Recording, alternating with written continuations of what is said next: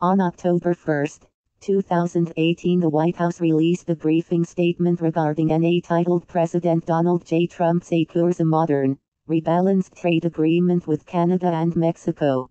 That briefing statement said, quote, "USMCA is a great deal for all three countries, solves the many deficiencies and mistakes in NAFTA, greatly opens markets to our farmers and manufacturers, reduces trade barriers to the U.S. and will bring all three great nations together in competition with the rest of the world." President Donald J. Trump, J. Trump, J. Trump, J.